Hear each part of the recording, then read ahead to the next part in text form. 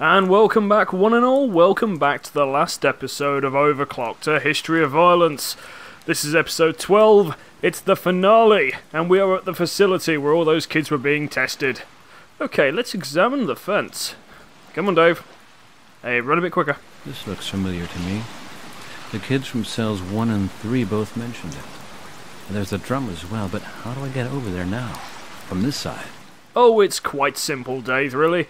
First things first, we're going to grab this rock, and then we're going to hit the rock against some other rocks.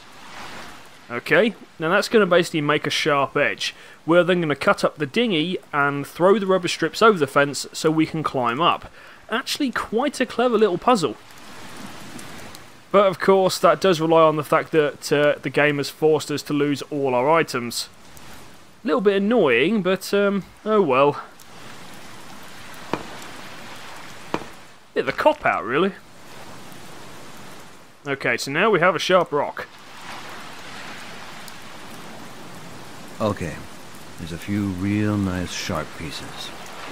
Okay, Dave is about to sort of completely forget that he needs to get off this island. Let's cut up the runga dinghy.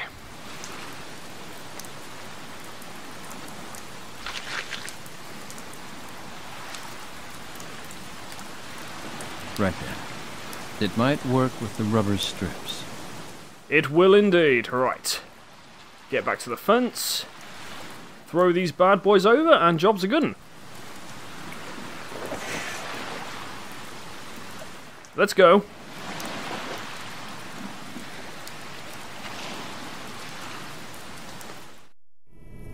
Okay, now we're inside, and lo and behold, here's the crowbar that they mentioned way back in chapter 2. I can sure use that, especially since I don't have any other weapon. Or video too, at least. Now, there's a slight discrepancy with the storytelling here. Okay. Fan's still bent, just like they told me. Okay, so example, the fan is still buggered because the gun is still actually blocking it, if you remember way back early in the game. But someone's been here since the kids left, okay? So why the hell didn't they move the gun?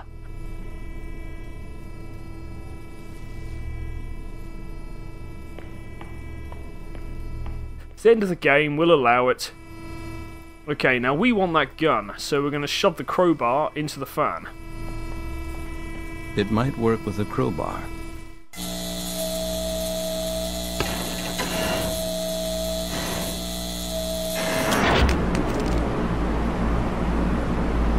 Yeah, right, I've got it. But the clip's empty. Okay, question number 1.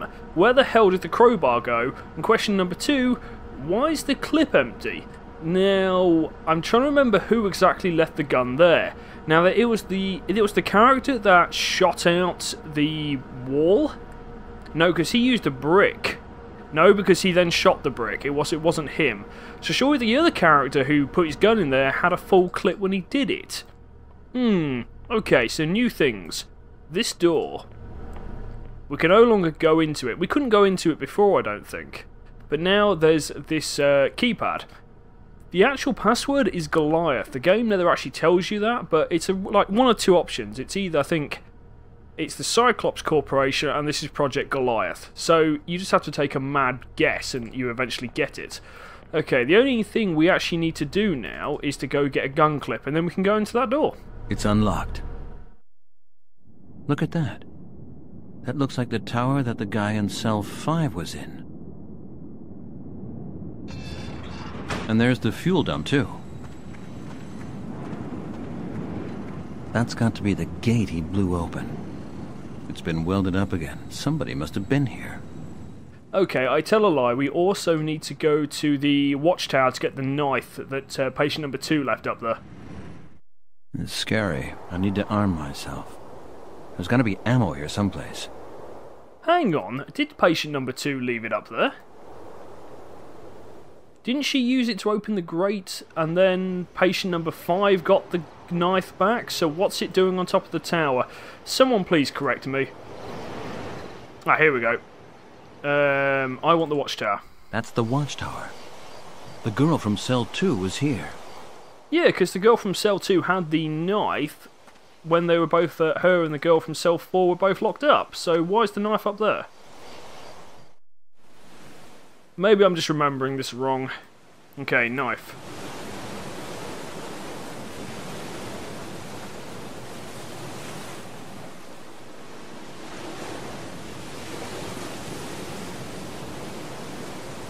Okay, one final item before we head to endgame. And that is ammo. So we need to get to the ammo dump. Not the ammo dump, sorry, the sort of quartermaster room. Okay. These doors are now welded shut. That's the fuel dump. Let's see, watchtower. It's not that, because that's the... There we go. Weapons store. Strangely unlocked. A bit odd considering the rest of the base has been sealed up. And if you remember from earlier, we didn't actually take all the ammo from here, so we'll have that. Okay, I got a clip. Now I feel better. Okay, let's go. I don't think you can actually go to the end game without grabbing ammo. Dave just won't let you. I've never actually tried it, to be honest. Okay, now we have to head all the way back.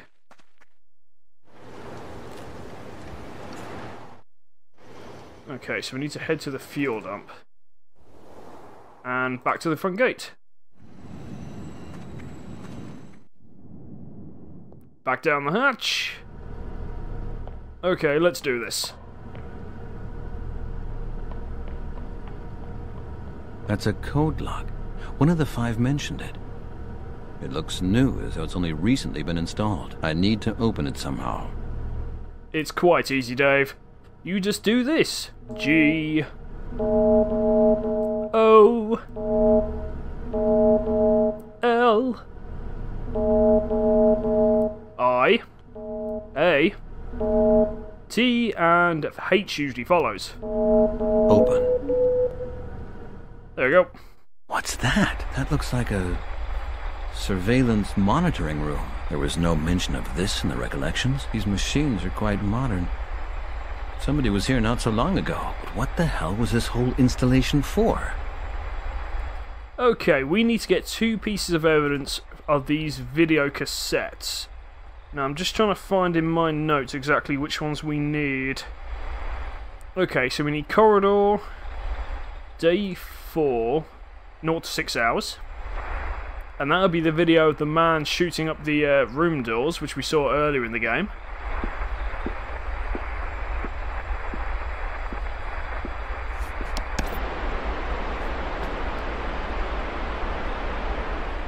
Somebody's trying to kill her, but who?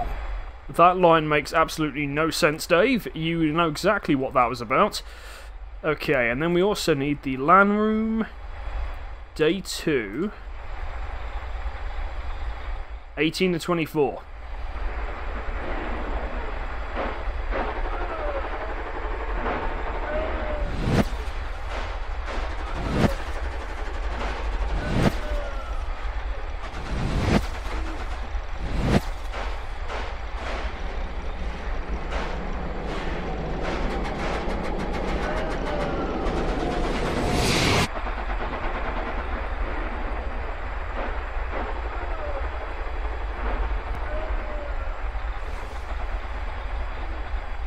That's it.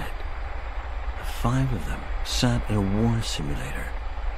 The program must have had an influence on their minds. Strange. It reminds me of the simulator we were using back in the army. It looked very similar. Could it be that all Dave's violent outbursts are actually been triggered by the same sort of simulation? Yes, that's exactly the plot. So yeah, Dave's actions aren't actually his own, bless him.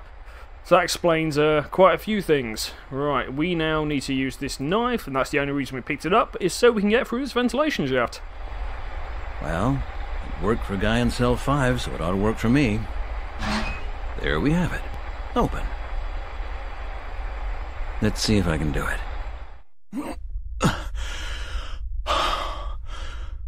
Made it. Here it is. The LAN room. This is where the 5 of them were. Okay, we literally have probably 4 actions left in the game. Action number 1. Damn it. All of the PCs are wrecked. Yes, they are, but not quite. The idiots have portable hard drives. Although that's not really a portable hard drive, that's a SATA hard drive in a portable hard drive caddy. Get your terminology right, guys. If I can just find some proof of what they were doing here. It's not exactly a USB external now, is it? Okay, that's item number 1. We also need some duct tape from over here. That's coming with me. I think I just might be able to use it. Okay, here we go. Final 2 things of the game. Somebody's done a real good job here. Number 1, back into the control room. And number 2. A server computer behind armored glass. There are cables leading up through the ceiling. Looks like it might be networked to another computer. No doubt that this computer controlled the program. I have to destroy it. I've got enough evidence. I've got the videos and the hard drive. Let's fuck this up, shall we? Let's see a deal with this. And done and done. Am I disturbing you? Mr. McNamara, how nice to see you again. Even if under somewhat deplorable circumstances. What are you doing here? Oh, you're asking me. Shouldn't that be the other way around? I have to admit I'm impressed. You are both persistent and resilient. I never would have thought you would make it here. The water off the dock is 50 feet deep. For a poor swimmer with cuffed hands, that's usually deep enough. Who are you? Not Mr. Clark from Dwight Chemicals, anyway. My name is Warren Zane. I am the project leader for Cyclops Industries. As you can see, we're working here on a few tests for a little piece of software. A further development of the simulators that you may well remember yourself. You're training young people to kill, aren't you? Influencing them with subliminal messages. Exactly right, David. You have an excellent grasp of things. Perhaps. Perhaps not. Or you would never have come here. Who comes of their own free will to their own funeral? You work for the Pentagon. Yes, indeed. As I told you, one of the largest employers in the country. And the Pentagon is testing the effectiveness of this manipulation software here. Not only that, we're also testing whether or not we can erase the memories of our test subjects. Dr. Young's chemical method has helped us immensely. However, as we know now, thanks to your work, we must improve it further still. We don't just want killers, David. We want killers who can also withstand interrogation. In today's unconventional wars, memories are a hindrance. He who remembers nothing tells nothing, and regrets nothing. So, your methods have failed then. My investigations in Staten Island are proof. Ah, David, I believe you really are quite movingly naive. Your results are very interesting to us. Your work is going to help us improve Goliath. The next version will resist any psychiatrist. You can count on that. Why do you think we entrusted these cases to you in the first place? So I'm part of your experiment? But of course, you were already a part of the Forerunner experiments. Have you never asked yourself where your aggressive outbursts came from? Of course you have. You mean my work on the simulator? Precisely. Sorry about your wife. We couldn't have known that our experiment would have caused such an unfortunate side effect. However, we find ourselves at war. And as you well know, in war there are casualties. Which brings us to the unfortunate part of our conversation. I'm really very sorry, David. It's nothing personal.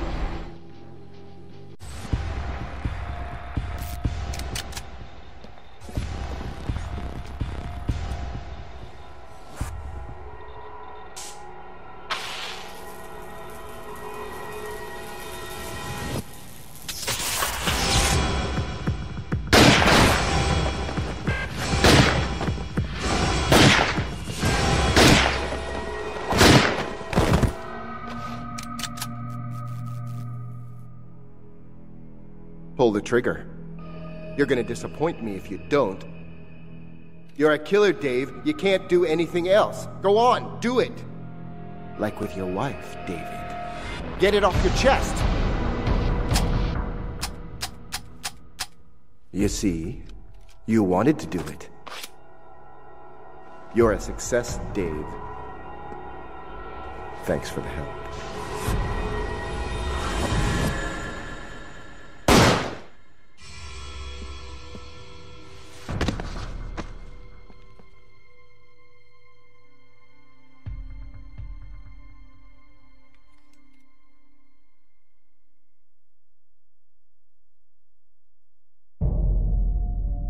I'm still here. My eyes see. My ears hear. My head thinks. The other is dead. The world turns. When it clicks, almost silently, when it gets dark, you don't see who's flipped the switch. Time stops. Just a moment. The world keeps turning. With us. Without us. Cliff Mandrake, broker. Laura Fawcett, art student. Victoria Montgomery, model. Jonathan Bate, student. Ray Thornton, warehouse worker. David McNamara, psychiatrist.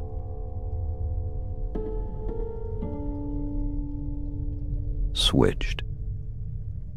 Overclocked. Darkened. I'm still here. My eyes see. I'm alone. At last.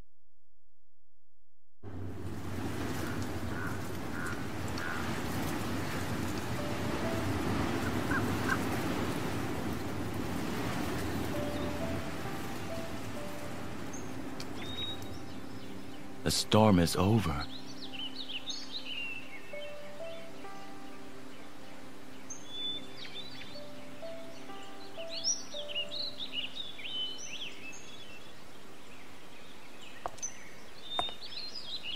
That bit at the ending was absolutely fine. This bit of the ending makes no fucking sense.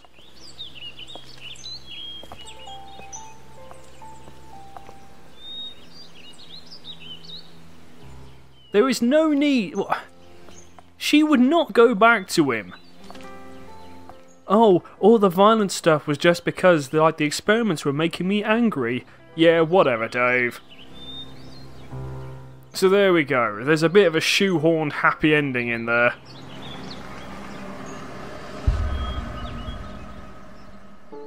And that's it. That was one of the last games that House of Tales actually made as well, which is actually quite a big shame. Not bad at all, a bit slow to begin with, but it did get good. And then of course we have the slightly dubious ending, but either way, not bad. I've been TrevimusPrime, and I will catch you next time. Ta-ta for now.